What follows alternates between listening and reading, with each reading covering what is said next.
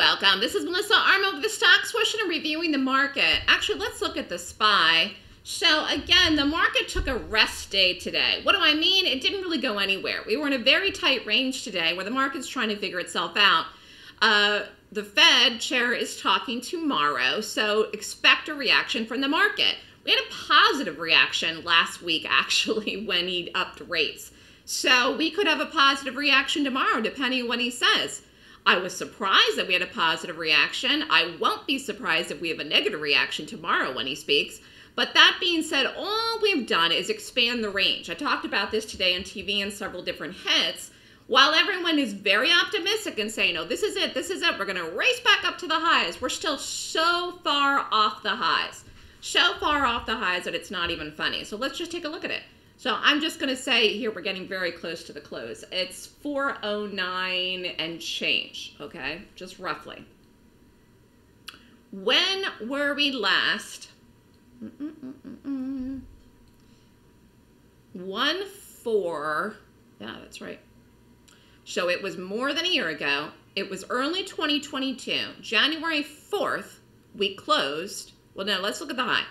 It was 479.90. It was almost 480. We almost got to 480. Almost, within pennies. That was January 4th a year ago. Today is February 6th. Okay?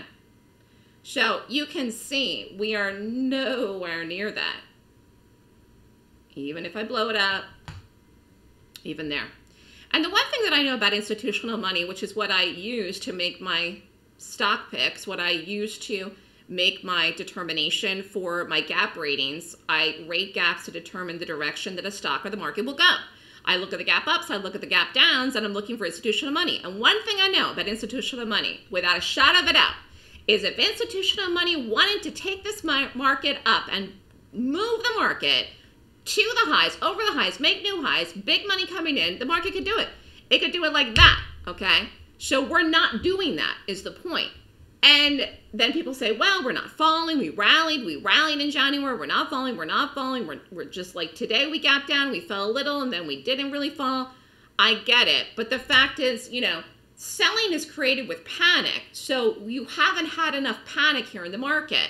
There's a lot of underlying things, though, besides the overall macroeconomic environment that could create panic in the market to create the sell-off. But either way, without strong buyers, big institutional buyers, you can't get like new money, big money, money coming in, huge positions in the market.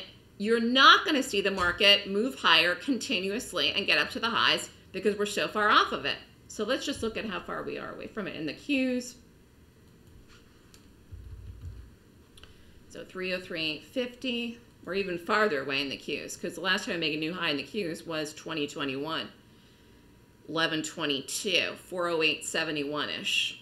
So again, you know, this is, you know, could possibly be choppy markets for people that are looking through, you know, people that are looking for follow through, okay?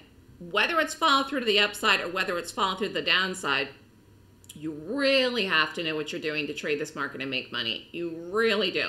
I could say that about any time, any time of the year, any month, any week, but in this market in particular, I think you really got to know what you're doing to hit it in this market to be profitable. So follow a system. I created my own system. It's called the Golden Gap.